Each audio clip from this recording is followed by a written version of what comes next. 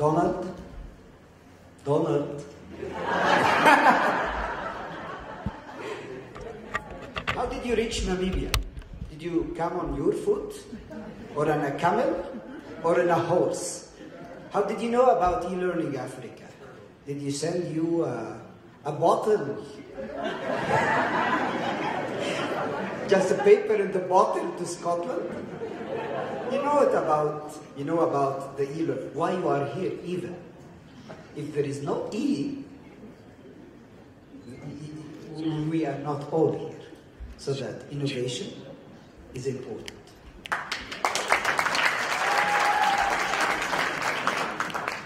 came here in an aeroplane. But you know when the aeroplane was invented? By the Wright brothers at the beginning of the century? It flew about 300 yards.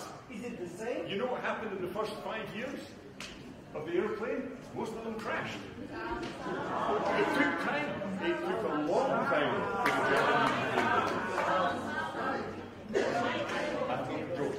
Something's going wrong with the mic.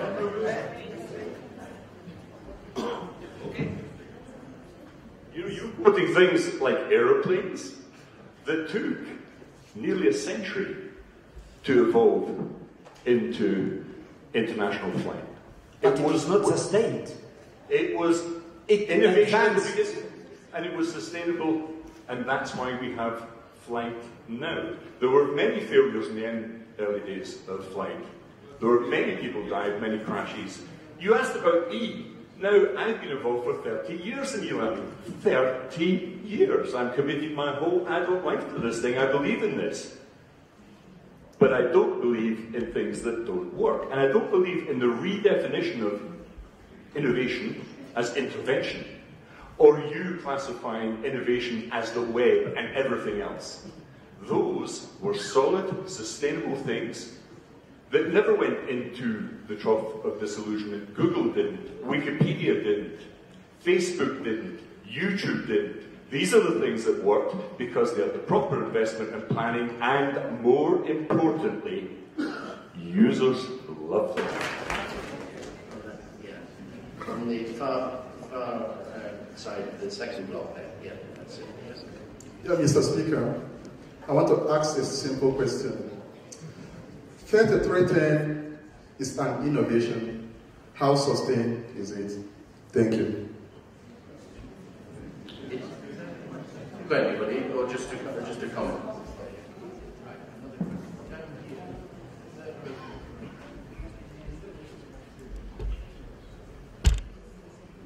Mr. Speaker, what are we sustaining? To quote Itonga, sustainability came into existence as far as we are concerned when issues of the environment, that's how to protect it, were being discussed.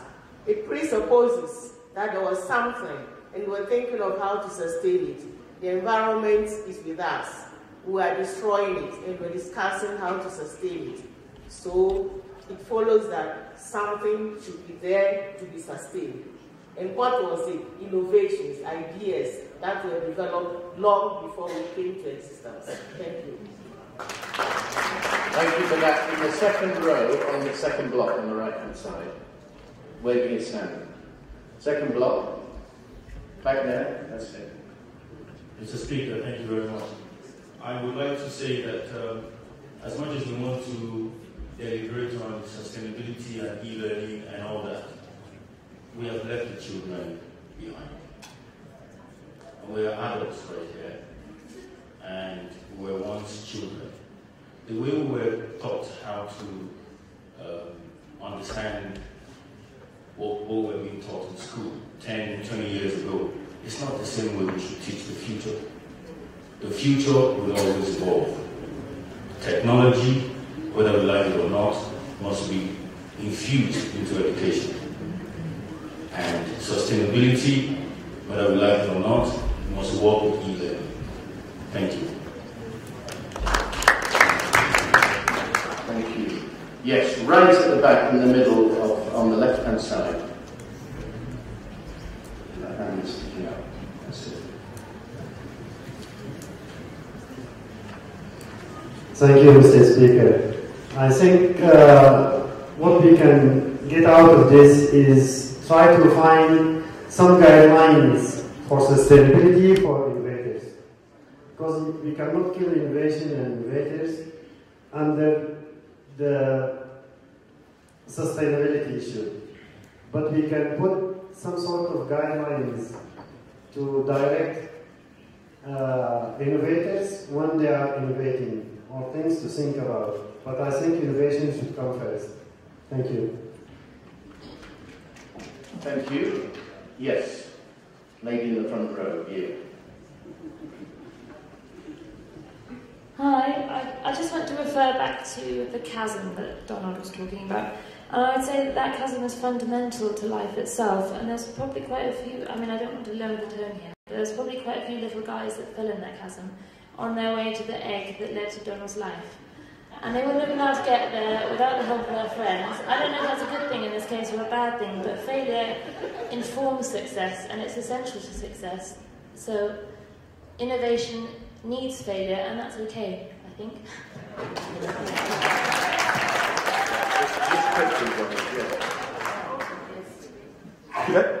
Could I just refer back to the lady who made a brilliant point about the sustainability of the planet? Because if the planet falls into the chasm, this debate is beside the point.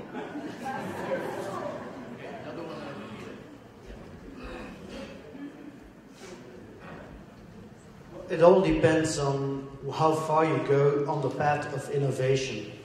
If you go very, very far on the path of innovation, just like what MIT or Negroponte was doing, then the sustainability is absolutely getting very, very low. So it's simply a question of risk analysis on how far you should go. Because if you do go for, like I work also for a research organization, if in research, in where it's state-of-the-art research, if you get 25% of all your research that goes into projects, real substantial projects, then you have a real success. So it all depends how far you go on innovation. Thank you. There was a lady in the second row here. Yeah.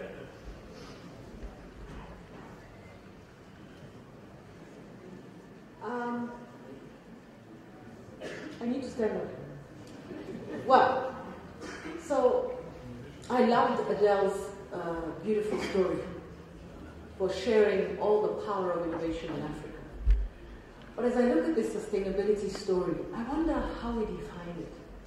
And I think to myself, how has sustainability been defined for Africa until today? Lots of it has been dependency. So sustainability has been almost equal to dependency. So are we going to change that model? So as we think about innovation, for me, I think the big thing is, yes, innovation first, but we must figure out what the business model is that Africa is going to stand by to be able to sustain the innovation that we're talking about. And it has to be organically from inside of Africa. And then we're talking about sustainability and innovation. Thank you for that. We're running out of time, so I'm going to take a few quick points. Another one from the front here, and then a lady over there. Second row here. Thank you very much. The motion doesn't say the only thing that we should care about is. It says what is most important. In other words, what is the North Star?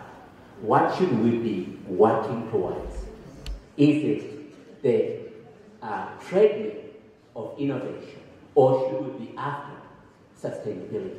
We are not saying let's not innovate, but what should we put in front of our young people, our leaders, and everybody that's motivated?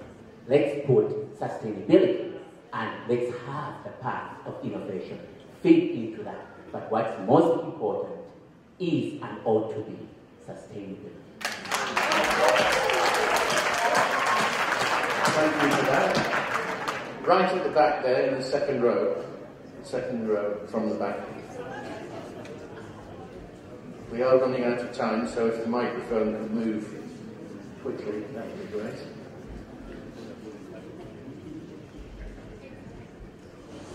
Thank you, Mr. Chairman. I'm referring to Donald's presentation where he used a tortoise and a chasm. If I am traveling and I reach a chasm, I need to innovate my movement and overcome the challenge. I wouldn't fall into the chasm and kill myself. Life is good. We need to innovate. We need to Okay, thank you. I'm going to take three more. The lady in the second row here, I think. No. Okay, the gentleman in the third row.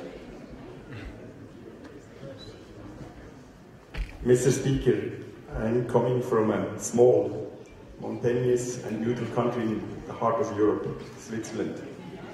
And we are quite famous to mediate between two groups.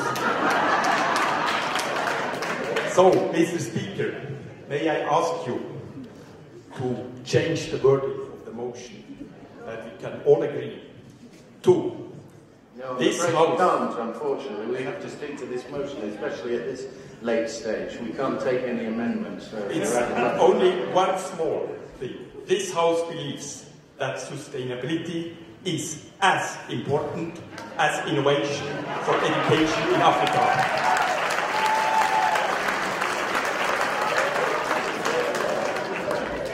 Right, the back of the front block, just on the right-hand side. Yep.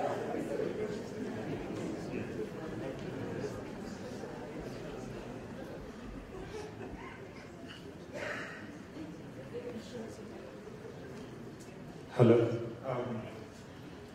Let's have this clear. The motion is clear. Now, all of us know that sustainability is an innovation. Sustainability only came into place when we noticed that our innovations were not sustainable. So you can't say a subset of something is more important than the set. The set is the big thing. Innovation is more important than sustainability. Much as we need sustainability to know if our innovations are sustainable. And we need sustainable innovations. But innovation, the set, is more important than sustainability, the subset. Thank you. Yeah, the lady in the white there. Thank you.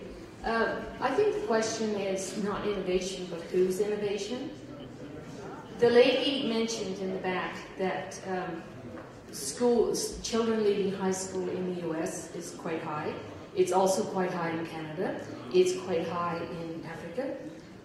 The issue is the school, that the box doesn't work.